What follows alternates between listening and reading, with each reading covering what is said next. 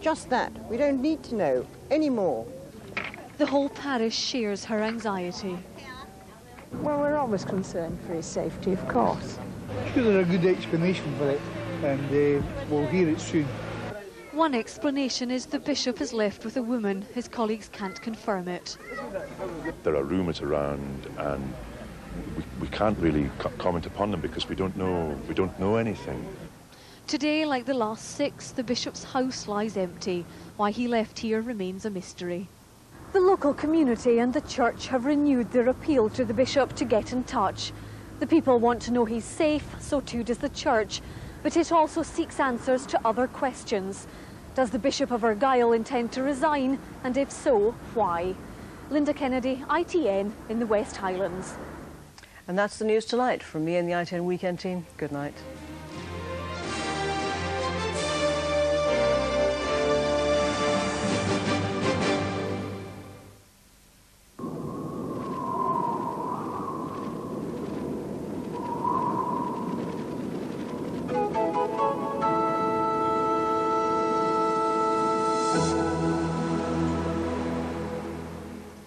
Hello, good evening. High pressure has given most of us a fine sunny day today. It's going to stay close by over the next few days, so in many respects the weather's staying just the same. It's edging just a little to the north and east, and that will allow one change. It'll allow the winds to freshen up a little bit from the south and east, so there will be rather more breeze over the next few days, but still generally dry and sunny weather for most of us. Let's come back to tonight, though. It's going to be another chilly night tonight, not quite as cold as recent nights, down to around 7 for most of us, and that's about 45 degrees Fahrenheit. And then tomorrow, sunny skies again across most of Britain, a few wisps of cloud here and there, mostly across the north and west, but even there, breaks in the cloud and some sunshine. So it's sunshine for most of us, and after that chilly start, temperatures rising fairly swiftly up to around 21 in the afternoon. That's about 70 degrees Fahrenheit. It will feel cooler around the coasts with the breeze off the sea, but the winds at their strongest down in the south and west. Quite a fresh southeasterly breeze there, and that's going to be a feature of the weather for many of us over the next 2 or 3 days. But the sunshine and the dry weather will be there as well, so enjoy it. A fine day tomorrow. Good night. Sponsored by PowerGen, generating electricity, whatever the weather.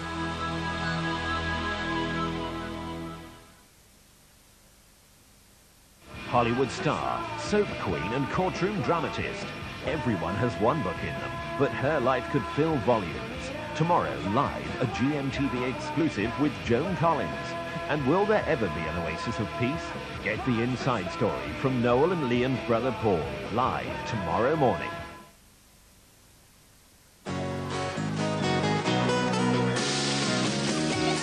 LWT weather, sponsored by First Choice Holidays, for a brighter outlook.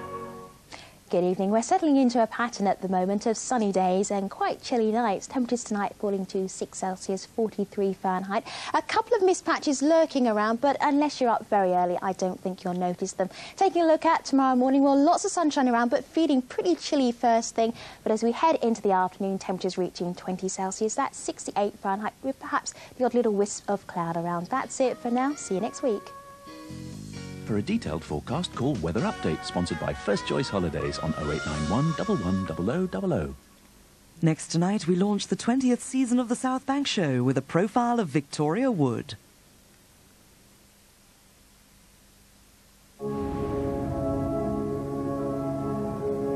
My name is Sonny Moreira, and I was the Lunar Roving Vehicle Project Manager for NASA. I remember when we were designing it, we knew it had to be aluminum, incredibly strong, yet 60% lighter than steel. It wasn't very luxurious, and it cost them $40 million. And that's when $40 million was a lot of money. Yeah, aluminum cars have come a long way since the space age. You're a real smooth mission. Dans l'Eurostar, j'ai la liberté de bouger. On the Eurostar, I have the freedom to move, to think, to work, to breathe. Je me demande, and so I have to ask myself, does a bird in a cage sing as sweetly as a bird who is free?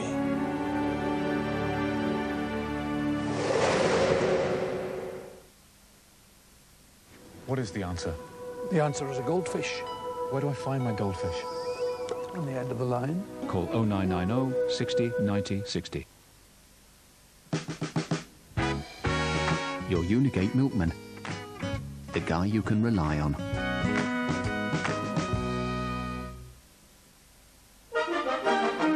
Coming soon to a screen near you. A story that spans 3 centuries, from 18th century Virginia to present-day Manchester. Starring Robson and Jerome as the daring duo, Helen Mirren as the tough cop. He knows my name. And an all-star cast. Drama premieres. Just when you thought life wasn't dramatic enough, if you only watch one television channel, make it ITV, Britain's most popular button for drama premieres. For the best days of the week, this is LWT.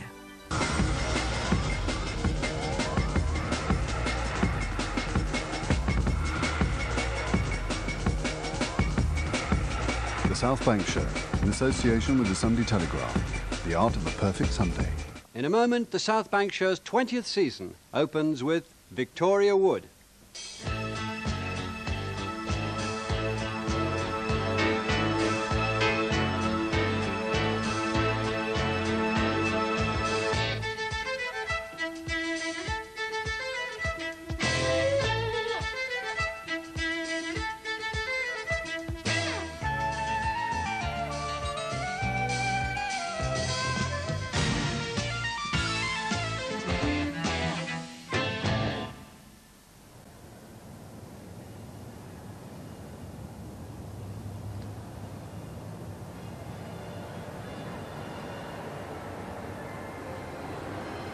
If I actually thought, you know, that 3,000 people putting their coats on and locking their front doors and getting into their cars just to see me, I'd have stage fright. 2 to come up over 10 seconds. Follow spots to snap on upstage left and announcement. I just really tune myself up to do it because I've got to give out so much energy to all those people and I've got to be ready to do it. Okay, I can't think of any reason not to start.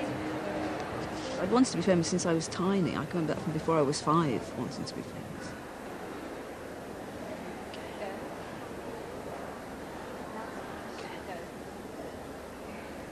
Please welcome Victoria Wood.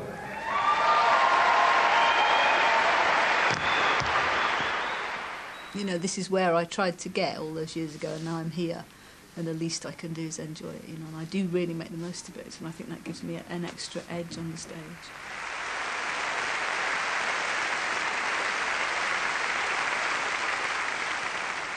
Hello. Well, here we are then, we made it. We're out of the house, we got here. We said, that's it, Tuesday, we're coming out. No more sitting in front of the television eating pizza straight out of the box. Scraping cold mozzarella off the lid 2 hours later. We're coming out. We want glamour, glitter, excitement. This is Blackpool, we'll have to come to Winter Gardens. Welcome to lovely St Albans. I was here last week, but before that I hadn't been here for ages and ages. When I got here, the manager said to me, do you notice any differences? I said, no.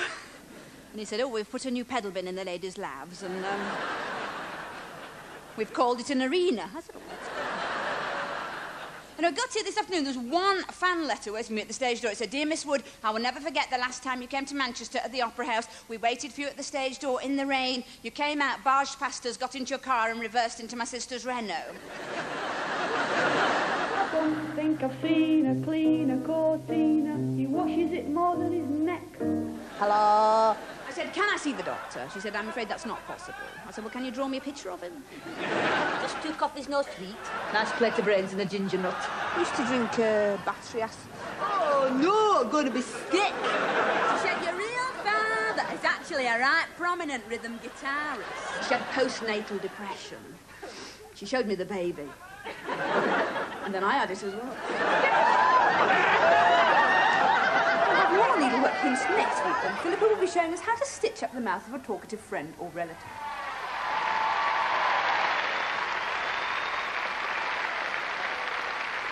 She curtsied, then looking up to the familiar faces in the gallery, kissed her hand. The applause grew deafening, and gradually the people rose in their seats, still clapping. The theatre stood and cheered instrument, while Lynn bowed and smiled for an eternity. Victoria Wood was Britain's first female stand-up comedian, and she remains the biggest crowd puller in the country. She was recognised on the television programme New Faces and went on to sing her comic songs every week on That's Life in the mid-70s. Since then, she's been acclaimed as an actress, a playwright, a TV sketch writer and screenwriter. She is dedicated this year to a national tour, which has its climax next week at the Albert Hall in London. Director Nigel Wattis followed her as she created her one-woman show and took it on the road. We caught up with her as she arrived in Blackpool, near the beginning of the tour. Well, this is the third weekend, so it's not...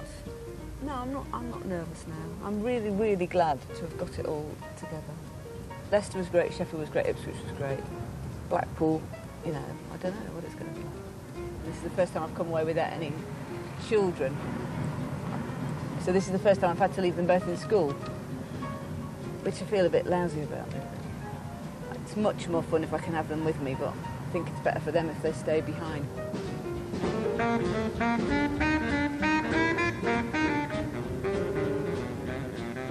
Oh, here we are. Blackpool Opera House in the Winter Gardens is the largest theatre in England, with nearly 3,000 seats. Only 3 solo performers can fill it consistently: Shirley Bassey, Ken Dodd and Victoria Wood. Wood tours with just one old suitcase for her props and makeup. I don't think I've been here before. You know, I think I've done the other one. Which one's this?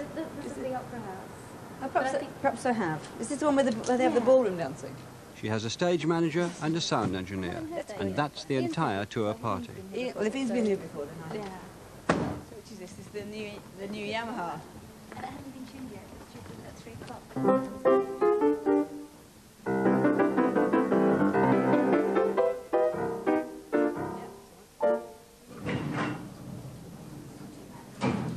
So it's the left. Right. And then your number 1, of course. And it's got a fridge. It's got a fridge. So you've got cold drinks, no ice.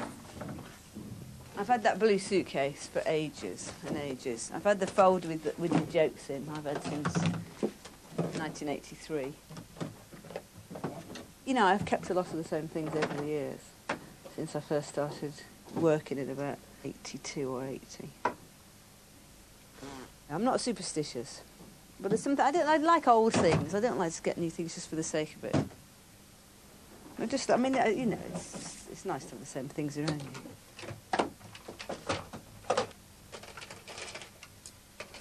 Some of these bushes are ancient.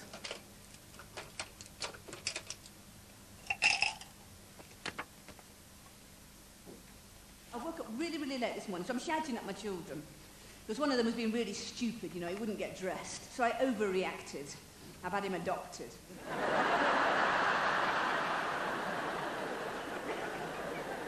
No, it's all right, I'm going to collect him from the social services tomorrow.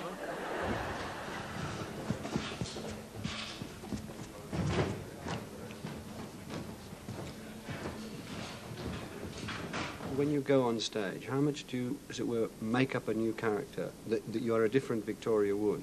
I don't. I don't. I mean, Did I you- feel that that's me on stage. Yeah. I'm not. Did It's you not used to an do act. that? No.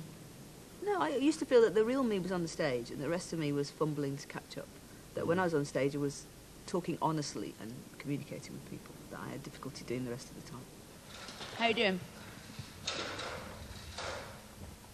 Lights? Yes? We're still focusing. Yeah, okay. Does Ian want to do a sound check? Yes.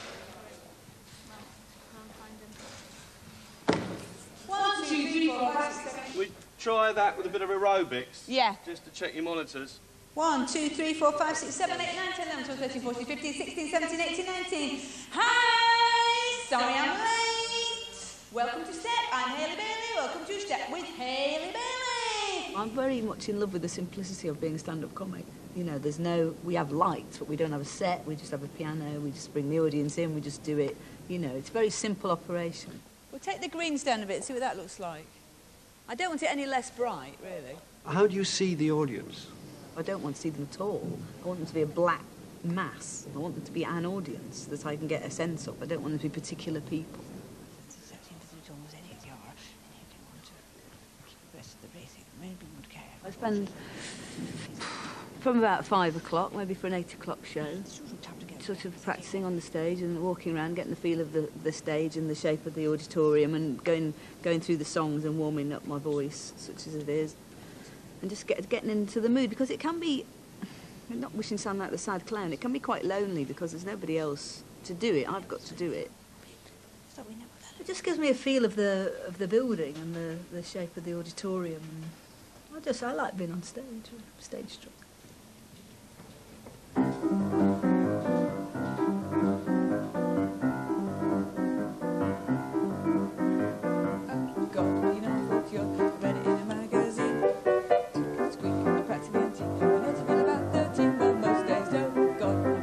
I read the tea leaves in my cup, but all that they ever seem to say is, for God's sake, grow up. Oh, flip, I need to get a grip. I've never let a ski or punt go easy. I'm fastening up a bra, but twisting it around the front, else sleazy. God's sake, give a girl a break. Why am I so insecure? I could take a header into vintage cheddar and still not be mature.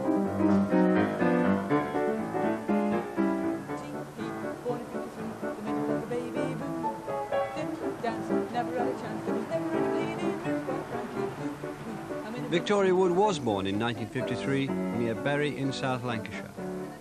The first of 2 houses where she grew up was in a terrace on the Tottington Road. My house is that one on the end there with the stream and the roses. My main memory of being in this house has been in that bedroom up there, and I was sitting in bed reading books because I was a compulsive reader even then. I don't remember having any friends. I don't remember anybody coming to the house or anything like that. I just used to play with my sisters mainly. Like the social life hadn't really kicked into gear. And then it never did, because then we went up to this big house on the hill and nobody came to tea at all. We had to bribe people to come and visit because it was a 1.5 mile walk from school.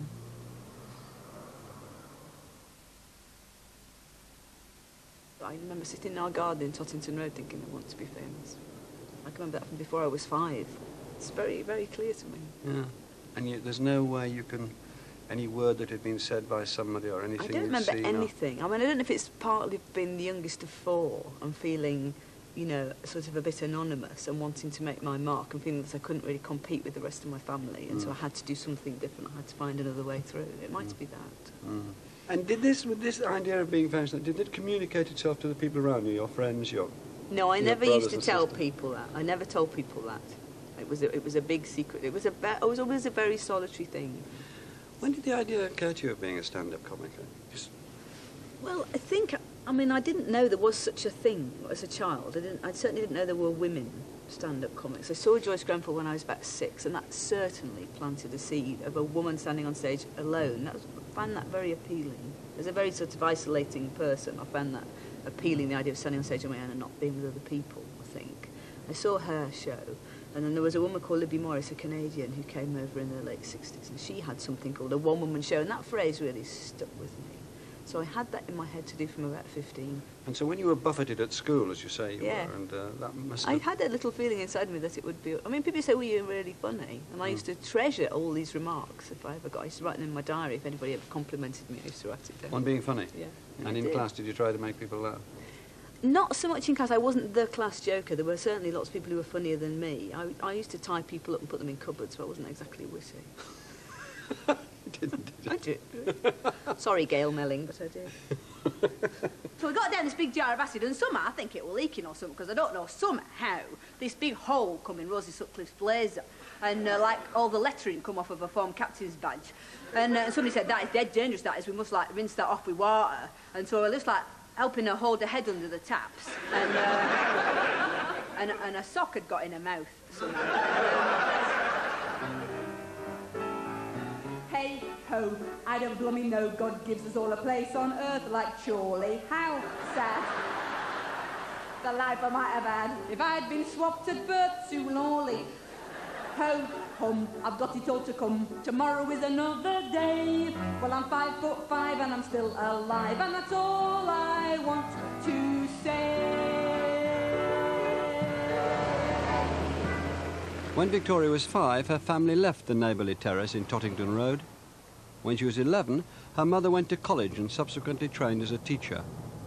Her father was an insurance salesman who also played part-time in a dance band. I used to play the piano with him. That was the main thing that I did with him. Because he was a frustrated entertainer. He'd done shows in the Navy and things like that. He would have loved to have done what I did. I suppose this is the right road. I've never actually driven from Tottington to my other house. I wrote the names of the notes underneath a piece of music that I knew, Polly Wolly Doodle. I taught myself to read music from that. And I did have lessons, but I couldn't cope. I couldn't cope with being with the piano teacher in the same room. I was too shy. I used to sweat. My hands used to slip off the keys. I was so nervous. So I stopped going to piano lessons. And so I started playing on my own. And I thought, well, my parents will be cross if I play the piano because I'm not having lessons. So I used to play piano in secret. And when they'd gone out, I used to run to the piano. I used to dream about playing the piano.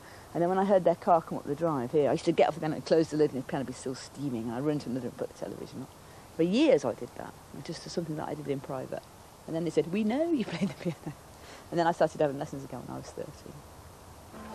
I played anything I could read. I was very good at sight reading. Having lessons, are you? Professor Hartley. Oh, yeah. Should ask for a refund. And when we lived in a very strange way, we all lived in separate rooms in my house. We lived in this big house on a windswept hill on the moors. And I had a room with a piano and a television in it. And I either watched television or played the piano or read or ate sweets. And I just did those 4 things, usually all at the same time.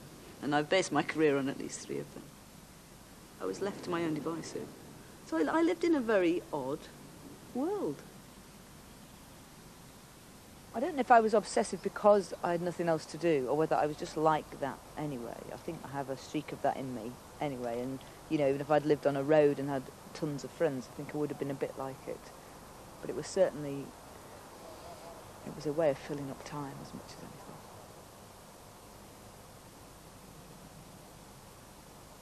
Were you worried that your parents sort of stood back so much or not? No, that's just the way it was. And I didn't expect anything different, really. That's what we were used to, that we all lived in a very separate way. There's a problem. There's no support vessel, no officials, nobody. Chris is entirely alone.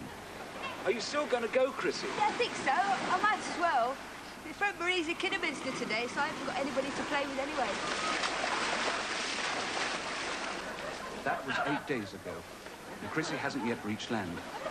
No one seems to know where she is. Oh, I'm sure she'll turn up eventually. Slow but sure, that's our Chrissy. Yeah, she's probably just swimming about looking for a nice beach. The ice creams and donkeys, you know how kids are. Was it helpfully isolating, looking back? I don't know. It's the way it was, and you know, from this standpoint, it was absolutely fine. You know, I'm all right. So can you look back and feel any encouragement there from this? There was encouragement in the sense that you could do what you wanted, which was a bit scary in a sense, but it made me very. I mean, on the one hand, I was shy and I didn't go out very much. I didn't have a very normal social life until I went to a youth theatre, and when my life changed and the sun came out. But it was you know, at least I had freedom to have. I had an individual mind. I think, you know, I have a good vocabulary because I read all the time. And that's been very useful to me. What gave you the sort of idea to go to this theatre club when you were about 15? Because my sister went, and I just suddenly thought, oh yes, this is the thing I can do. This is what I'm good at. After being told at school, oh, you can't do this, you're hopeless at this, you're bad at that, you know, you're so naughty and dirty and messy, and I suddenly, you know, this thing clicked. I thought, well, this is the thing I can do. This is The Swish of the Curtain by Pamela Brown. This is my favourite book as a child, and one of my favourite books now, which is about some children who find a disused chapel and start a theatre in it, open a theatre, and write all their own shows, songs, scripts, everything, and act all the parts and make all the costumes. Very true to life. And then, of course, they all go on to go to drama school and become famous actors and actresses. And it was my, you know, that was my life. That's what I wanted to do. She took the heavy statue and turned to the applauding audience. What was she expected to do now? Why, of course, behave just as in the word picture she had painted to the others that day at Browcliffe. She curtsied, then looking up to the familiar faces in the gallery, kissed her hand. The applause grew deafening, and gradually the people rose in their seats, still clapping.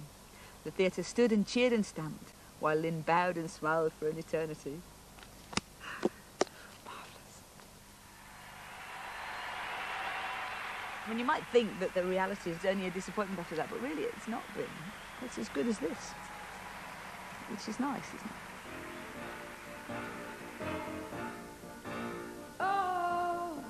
I'm 17 and I live round here. not so bad. And oh, my sister's left, so I'm just at home with my mum and dad. But oh, I'm really looking forward to when I won't be here, when I fly away to a better day. That's my idea, it's my best idea, it's a great idea. And oh, I had this job and it weren't much cop, so I packed it in. And oh, my man went mad, she said, what have you done? Said I packed it in. I just walked out, I packed it in. 'Cause oh, somewhere round the corner and headed straight my way, I can see so clear I won't be here, I'll have a better day, a better day. Does that song come out of something you remember very much of your teen? No, it comes out of how I perceive people to be living at the moment, really. It's not from my own life, where I've managed to achieve a lot of the things I wanted to do, but I'm very aware of a generation of people who have no chance of getting away. That's what their song is about. You see that just... See that around me now, since the 70s and 80s. Sort of these marooned youth, really. I mean, I think, you know, the 70s weren't brilliant, but there was a hint that you might one day get a job, or that things might improve, and they did improve, and then they went down again. I mean, it's happened to people twice. People lose hope. Oh, what they say at school and like on the news, it's all a con. 'Cause look at me, I have these dreams and they won't come true. Like they say, dream on. Me mum says that. Dream on, Andrea. Dream on, Andrea. And oh, something set me thinking. This thing my gran would say, we'll win. It'll all begin when a ship comes in. We'll have a better day. Well, I'm 17 and I live round here and it's not so bad. And my sister's left, so I'm just at home with my mum and dad. And oh, something set me thinking, this thing that she would say, we'll win, it'll all begin when a ship comes in. We'll have a better day, a better day, a better day.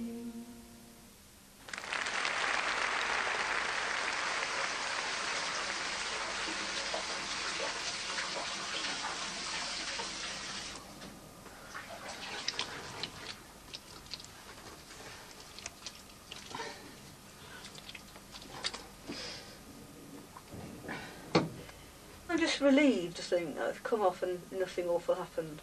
I mean, I can't deny that it's an effort to do. And it's like climbing a series of little hills, you know. I've got, you know, I get the first half out of the way and think, oh, now I've got that thing in the beret, then I've got that song which is so difficult to articulate, and I've got to make sure I get my mouth around that, then I've got that whole piece and that's got to be chopped up really nicely and not just run into a sort of big bland mess. It's got to be broken up. And then I've got that big song, and then I've got the little song. And then, if I get an encore, I've got Barry and Frida. And then I've got the last thing. So it's, you know, it's not like a show you can, you know, it's not like Valdoonican in a rocking chair. You can't really sit back on it. So mainly when I come, I think, yes, we did that. You know, nothing terrible happened. I didn't dry. I didn't forget any of the words. And then a bit later on, I think, oh yeah, and they laughed, you know, I think about that afterwards. But mainly, I just think, God, you know, get your mascara, have a wash. Go and sign the autographs. Embarrassing. This will be Jeff then. Hello? Yeah? Hi. It was really good. Yeah. Well, I'm here with the camera crew. Yeah. Don't speak up. Don't speak up. Don't call me Chuchy Bottom. All right then. I've got to go and do this stage door thing. Oh, hello. I don't want signing because I've been signed by Oh, you've been signed already? in Liverpool. Oh. Well, they're very nice, I must say. Yes, best in made.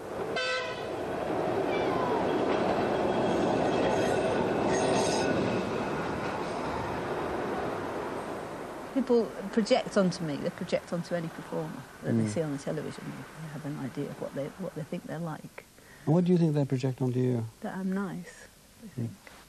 I'm not, but that's what they think I am. They think I'm nice and friendly. My husband says they think I'm their best friend, you know. Yeah. And that's fine. On the stage, I'm happy to be their best friend. And what do you do for them, do you think? What do you help them through? Well, I mean, like every comedian, it's saying this is how our life is, and it's a really important part of people's lives in comedy. So it's an important part for everybody. Look, if I go out of the photo, wouldn't that be better? No, I don't want you to crouch down. Oh, don't you? Be myself. That's how I am.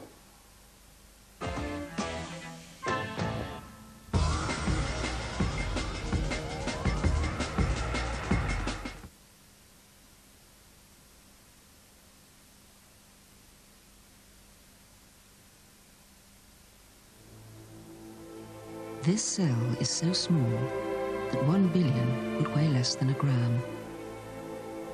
But every year, our research into it gets bigger and bigger. Why? Because this is a white blood cell during an asthma attack. And although we can control the symptoms, every day in Britain, 1 million parents still wonder if their children will be able to breathe properly. Man has no greater enemy than disease. Disease has no greater enemy than Glaxo Wellcome. Relax. Relax.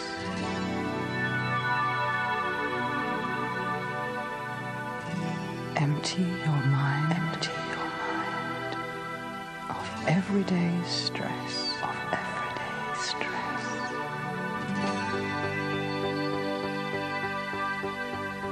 Sit back and enjoy our therapy session. Sit back and enjoy our therapy session. For a longer session, call 0990 200 200. Thomson's new summer sun brochure shows the scores you give our holidays for as honest a picture as possible. Hi, love. Sorry, love. Duty calls.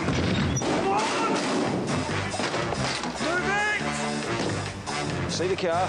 Almira. GTI. Let's go! Cover me! Huh? Go faster. I'm doing nearly 30. Naughty boy.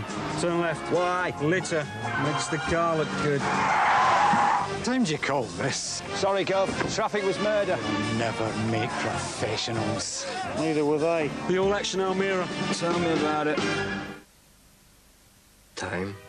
Time is not the problem. The real problem is how you use time. I hate cars. In the old days, you had to have a car. If you didn't have a car, you couldn't see your customers. I talk to my customers every day. From the set. I don't have to leave the office. And I can see their faces. I can read their minds. I love speed. If your customers could use information quickly, so could you. Feel free to call AT&T. American Express, how may I help you? We've made an arrangement just for our customers. There are relevant offers on your bill. This month there's one for a garden centre. Yes, we can help you with that. I've arranged a new credit card for you. It lets you spread payments over time. Or perhaps you prefer our charge card. Don't worry, we'll get that replacement card to you before you leave on your business trip. Would it help to move your billing date? To the beginning. To the middle of the month? Whatever's best for you. Because we know everyone is different, we help you do more. Starting in the 10p Times tomorrow, get up to 50% off short breaks at over 350 Johansson's hotels.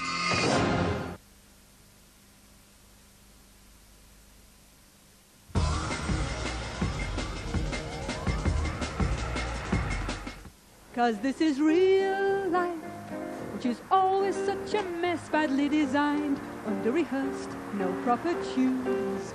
We live in real life, which is not a nice address, needs doing up, needs some white paint, needs a few blues.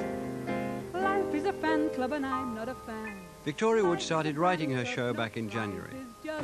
In March and April, she performed parts of the new material at a series of Sunday night tryouts at venues close to London, rewriting and adding new material each week. We joined the long-term on M4. You can't do comedy without an audience. Apply to funeral direct. I'll assemble a show that's full of old stuff so that I know it's going to go well, and then I put in more new bits, less old bits. At St Albans, she'd decided to experiment with one of her routines by playing it as a character rather than in her own voice. This called for an extra stage prop. I'm going to probably hide them in the piano and put on for a new, well, not a new bit, an old bit. The pointiest one. That one.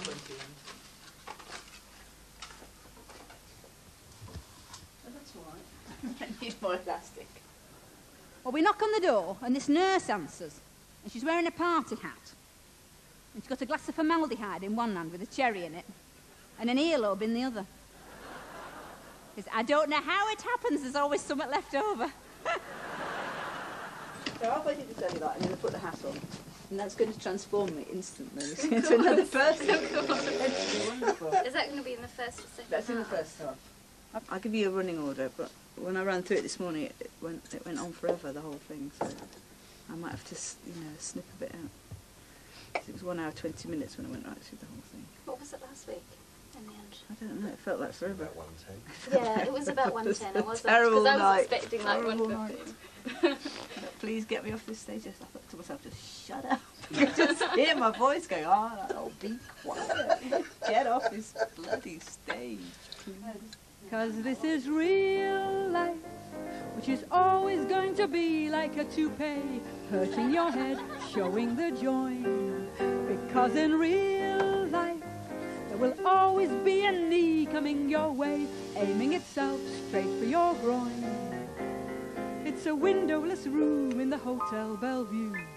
It's an ass-kicking party thrown specially for me and you.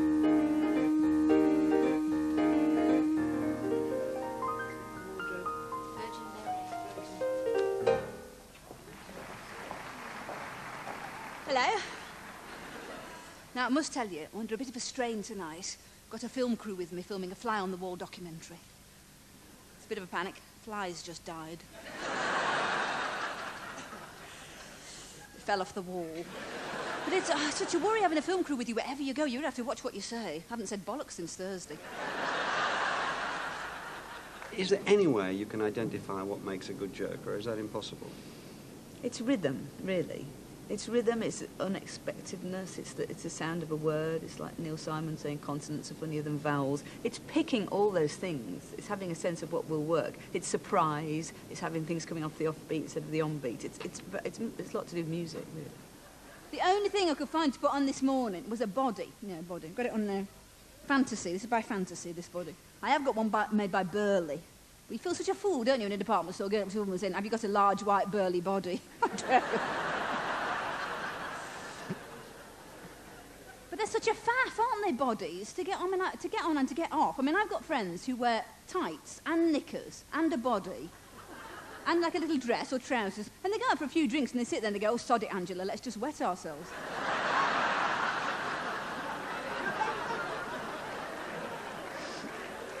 When I first started in stand-up, I used to sit down. I couldn't leave the security of sitting on the piano stool.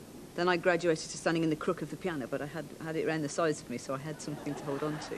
Then I always had a stand mic, so there was always a barrier between me and the audience. And then I actually relaxed into the freedom of not holding anything, and it makes it much more physical, which I really enjoy.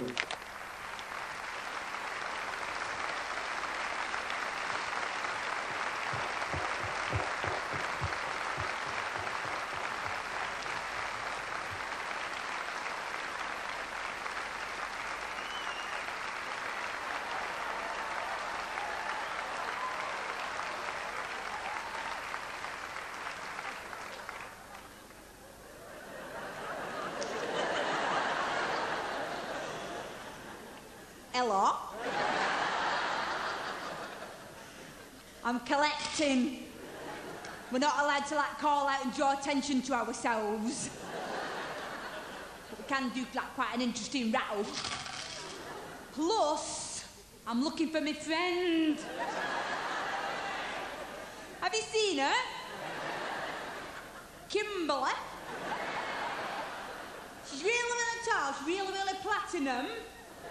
She had these hair extensions. Took ages to do, took 8 hours. Well, 4 for each armpit.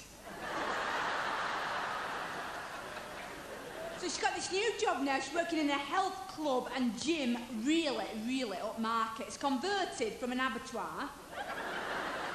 So there's loads of hooks for your leotard.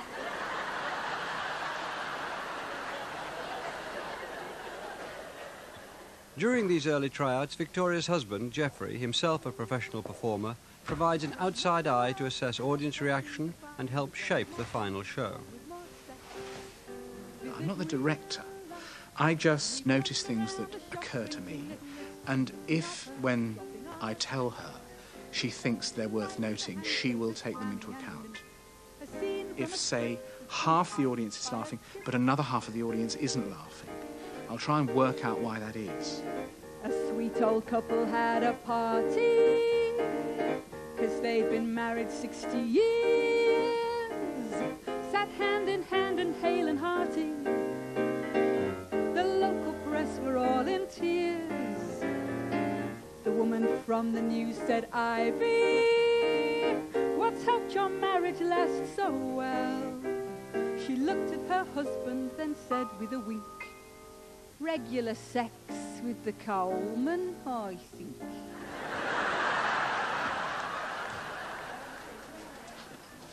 Isn't that brilliant? Yeah, it's all right.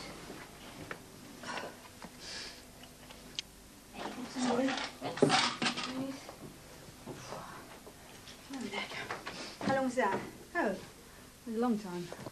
It was. As long as that How long was... In total, it was an hour and 22. Yeah.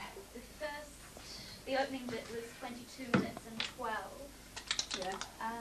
And then up to the new song it was 28, and then it's real life it was 53 minutes. That's all right then. That's the first half. We've done it.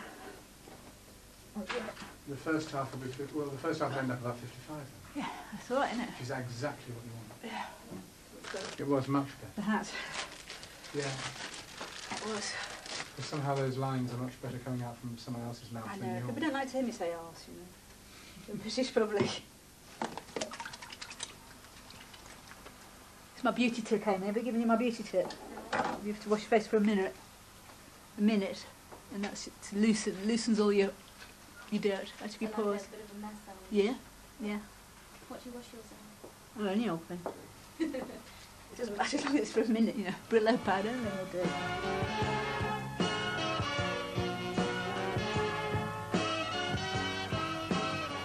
Please welcome Victoria Wood. There's a tin in the office cupboard labelled Lorraine, because I've gone and got engaged again. I wonder what they'll give me. Money would be ideal. Probably be something practical in stainless steel. She just finished at Birmingham University after gaining an honours degree in drama. You would expect her to go on possibly to the Old Vic or somewhere like that, but no. Cause on the day I might fade away and be just a veil and a pile of bones. What did you get from university? So you're really glad you went to university? I didn't actually participate because people kept saying, well, you can't act, you know, you're going to do stage management. You're no good at Chekhov. They were very dismissive. I just went off on my own and played the piano and ate more, and just more eating, more songwriting. And to tell you the truth, I don't know what I can do instead. When I went on New Faces, they said, well, you're very good, but I don't think you'll ever work because there's nowhere for you to work. Somebody said, this woman is doing sophisticated cabaret and there's no such thing in this country. It's all, you know, it died with Noel Coward, it's all gone. And so I was constantly being told either I didn't look right, or I didn't sound right, or there was nowhere for me to work. And I didn't, they were right. I was out of work for 4 years. So you just potted around for the... I potted around miserably, yeah. How did you cope with it? Well, I just, you know, partly apathy and partly stubbornness, really. And then, luckily, I met Jeff, and then that gave me a boost to carry on. But I was really anxious. By the time I was 23, I remember saying to him, I'm 23, and this is all over. You know, I'd had about 4 lucky breaks, and nothing had happened out of any of them. Especially That's Life, which was getting 15 million, and I still hadn't got an agent or got myself together. I'll be back at Social Security, queuing up to be abused, to be listed on a card index, a singer slightly used.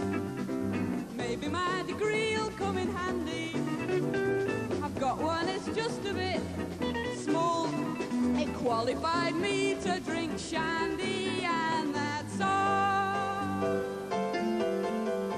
When you went from the bed sitter to the studio, did you sort of change personality? On the train, yes. I felt much more comfortable because I felt, well, this is the thing I can do. I can write songs and sing, and I can play the piano.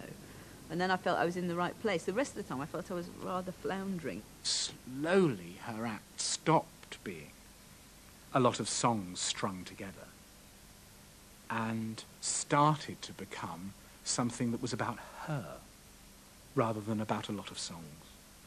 And when an entertainer starts talking about themselves, then they're getting good, because then they're having the nerve to be honest. Nobody arrives fully fledged on the planet as a good comedian. So I had to go through some sort of turmoil the first few years. I don't regret being out of work or anything like that. It just took me a long time to learn the job. It's easy to forget that she was the first female stand-up comic. There was Beryl Reid, who was a huge star, doing a character. There was Joyce Grenfell, who was doing characters. There was nobody until Victoria did it, who stood behind a stand mic and told gags, and she had to invent it for herself. Because when you buy a house, and anybody who's bought a house will know this, you do it almost at random, you know. I mean, I've spent longer choosing shoe polish than what I have houses. You go in a house and you say, I love their Hoover, we'll buy it. Yes, please, thank you. When Jeff met me, he decided to stop being an actor and start being a magician. And his first big job was to do a summer season at the end of the pier in Morecambe.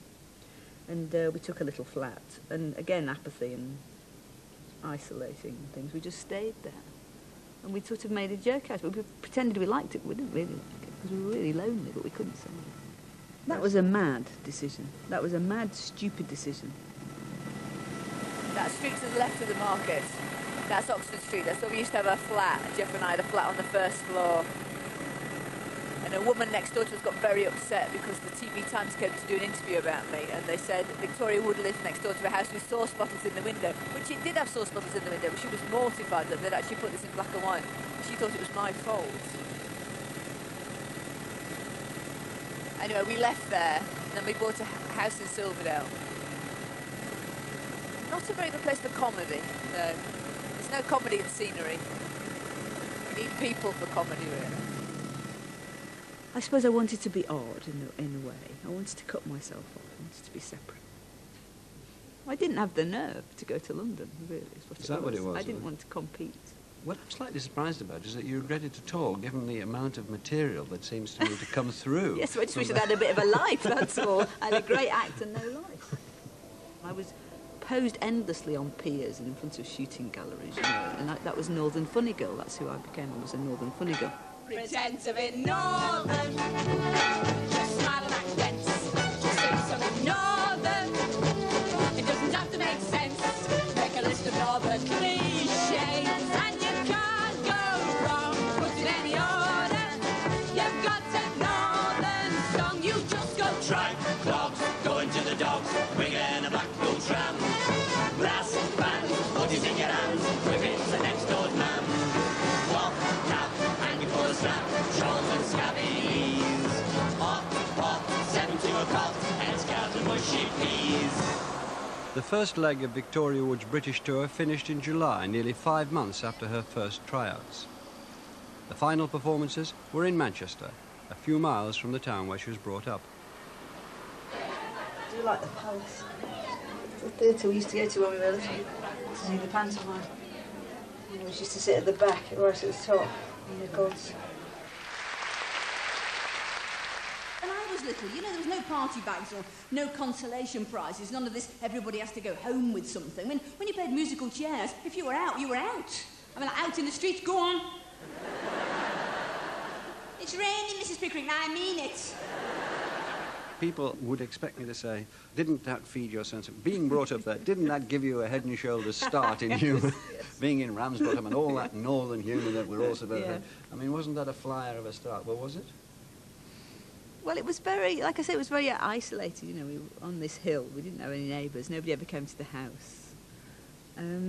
But certainly, I found when I started writing that I had been fed in all sorts of ways I was not even aware, and that people were coming out of my pen that I had not ever been aware of hearing, but all those voices and all those people, they'd soaked into me somehow.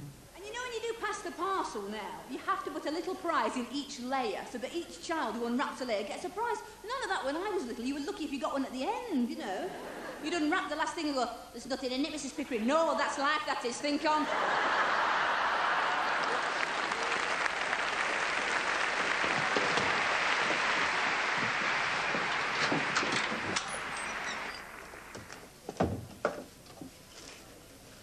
Didn't think it'd be like this, did you? Why?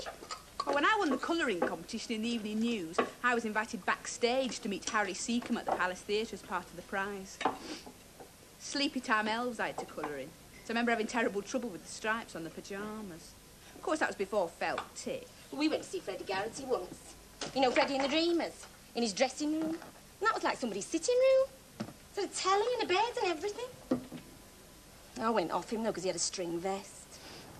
Talent, Victoria Wood's 1978 stage play about the backstage experiences of a talent contest competitor and her friend, was recorded for television by Granada. The head of drama there, Peter Eckersley, immediately commissioned her to write 2 new plays especially for television, and then her own series.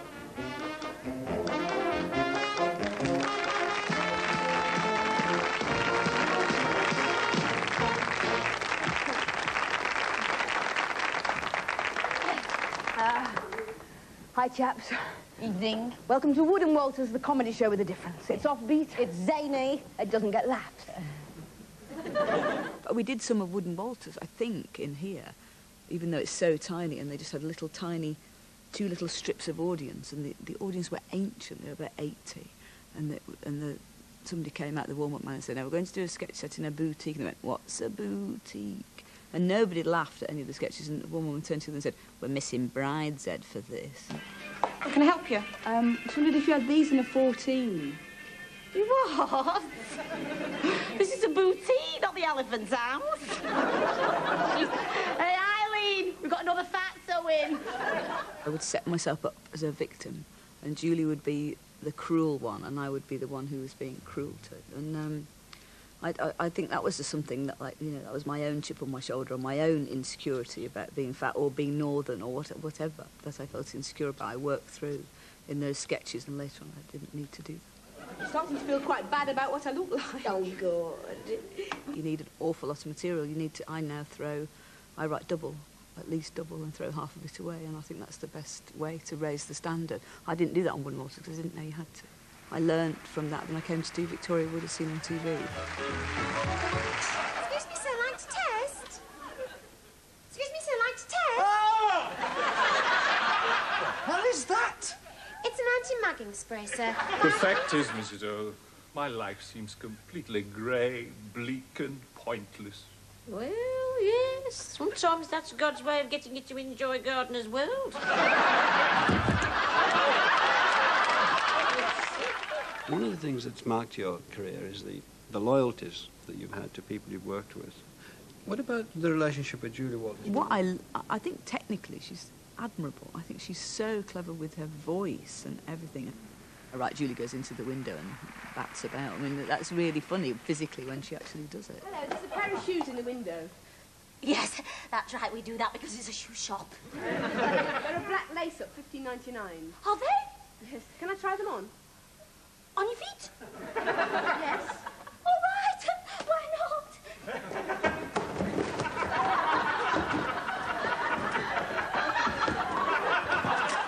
It was like it was specially for me. And everything she writes feels like it's especially for me, that if I could write like that, this is what I would write. Sorry, the black ones, they're a flat lace-up. Beg pardon? Well, those aren't flat. Flatter now. I mean, I can draw things out of myself, but mainly I have to draw out of me, my life now and the way I live now. Certainly as far as stand-up goes.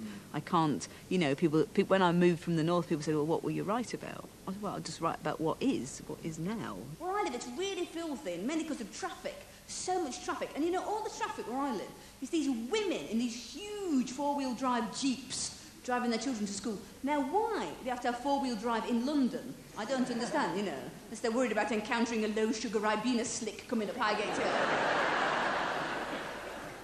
What eventually got you to make this huge leap and come all of 250 miles south to London? I was always packing up one child and travelling with her up and down the motorway. And it's not a nice drive, you know, it's 5 hours at least to get to London from Silverdale. I said, we've got to have an ordinary life where we just, you know, we take them to school around the corner and we go into work and we, you know, we come back at the end of the day. You know, a meeting takes half an hour to travel to and not 5 hours. I was just trying to turn into a normal person, really. Would you think success helped you to turn into what you call a normal person? No, it didn't at all, because I was successful for ages and still barmaid, so it wasn't really that. You describe yourself as barmaid? But not now. Where did the barmaiders come from, do you think? It's partly been very driven and very set on one thing, to the exclusion of everything else. And also, I've realised now, living in a world of books, I learned everything I knew about life from books, and so life was a constant disappointment to me. It has changed. She has become... but I think that's the key of it, that she's happier with herself and more confident in herself. And so she's, you know, able to give out. And, I mean, it's a terrifying thing to have to go out and stand on a stage anyway. You'd have to be mad to be totally confident in the first place, wouldn't you, really? Oh, dear, you see, I'm not a proper celebrity, you see, that's the trouble. You see, real celebrities, they do things like getting drunk and dancing naked on tables, which I just don't do. Anyway, the tables in Pizza Hut are really wobbly, aren't they?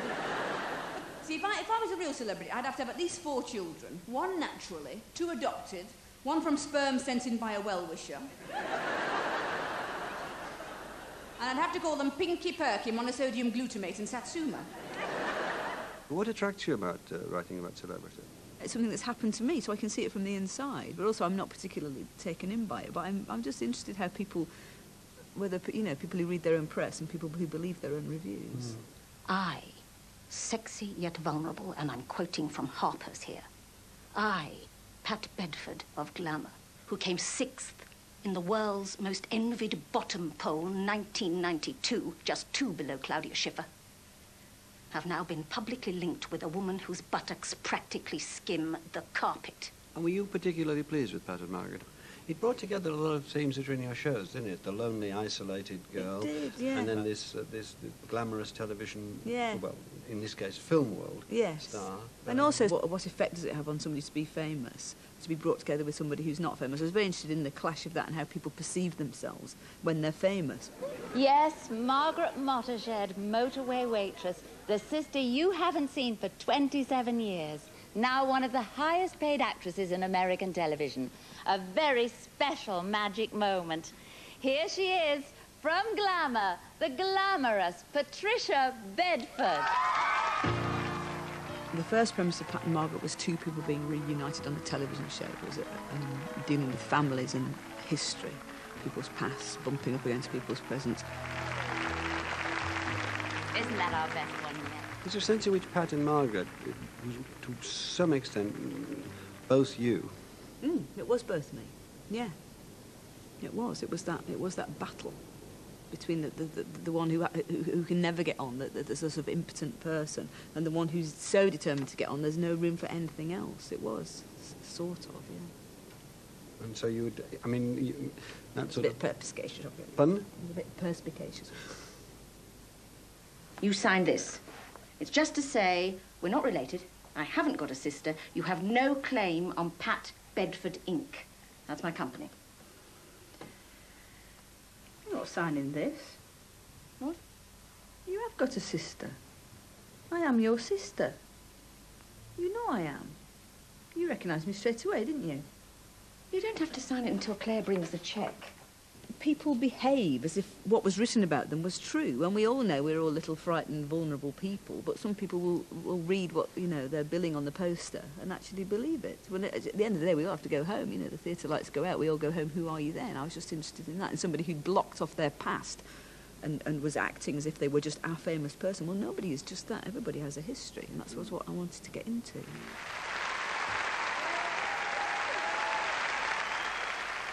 We've got 4 more nights here in Manchester, then we finish, then there's a break for the whole of the summer holidays, and then we pick it up again in Cambridge as a warm for the Albert Hall.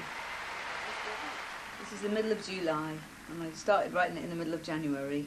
I started trying it out at the beginning of March, and I've been on the road since the beginning of May. So it's been a long time. I feel I'm ready for it to finish now. It's been very tiring because most of the time I've commuted home every night, and that has been really tiring because it's very boring apart from anything else, coming back in a car every night and then, you know, getting up at 6:30, 7 o'clock when you've only got back at 1. It's just tiring. But this week I've had a rest because I've been away from home all week. So I'm actually feeling good this week. I'm all right. It's been really good. I haven't got really any complaints about it. I mean, I do get tired because it is lonely. It just is lonely. I mean, I think that's the nature of the job.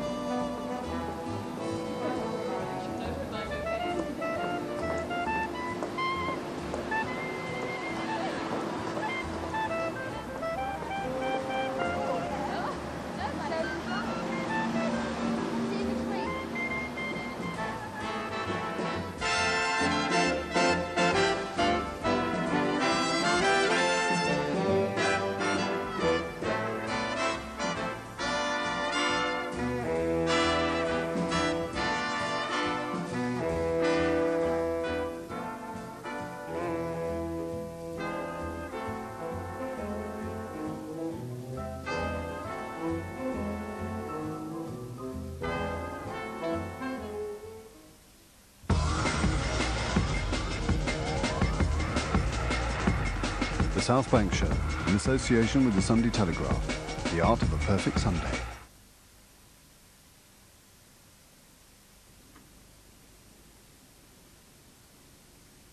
If you would like a copy of the South Bank Show's souvenir publication, please write a cheque for £3 made payable to BSS and send to the South Bank Show, P.O. Box 7, BSS, London W5 2GQ.